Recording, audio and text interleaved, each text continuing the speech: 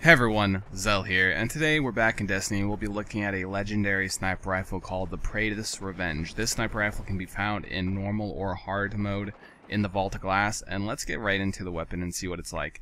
First, we're going to start with the flavor text. Praedyth's fall isn't over, because it hasn't happened yet, and it will happen again, hinting towards whoever Praedyth is. They are a time traveler, most likely of a Vex origin, and that's about as far as we know so far. Looking at the rate of fire, it's pretty good.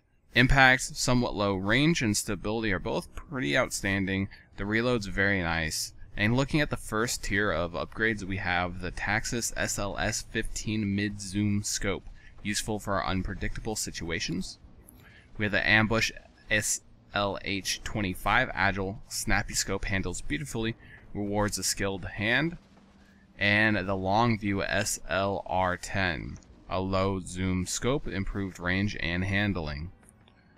On the next we have Firefly. Precision kills with this weapon can cause the target to explode. Very nice. We have a damage upgrade. In second tier we have Flared Magwell. Reload this weapon even faster. Quick draw. This weapon can be drawn unbelievably fast. And Field Scout. Maximum ammo capacity is increased. Finally, we have Feeding Frenzy. Kills with this weapon increase reload speed for a short time.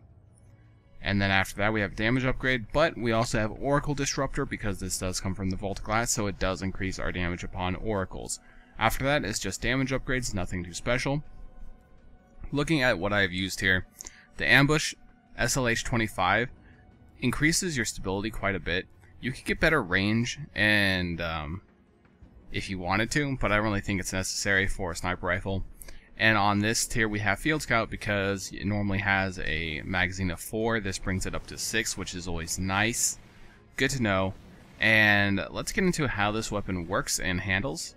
So, taking a look at it, the Firefly effect can be seen there. It explodes and will hit nearby enemies. Now, see how quickly that reload is? It's a really quick reload. Let's hit that Minotaur over there if we can. Or actually, yeah, there we go. So, the normal reload is like that. Pretty fast, but when you do get a kill, you can make it unbelievably fast, which is really crazy. The other thing to notice is if you need to take multiple shots at a time, this gun is very handy for that. Because you can go 1, 2, and 3. There's almost no recoil at all from this gun. It is really good for precision sniping because you can get a lot of damage out very, very quickly.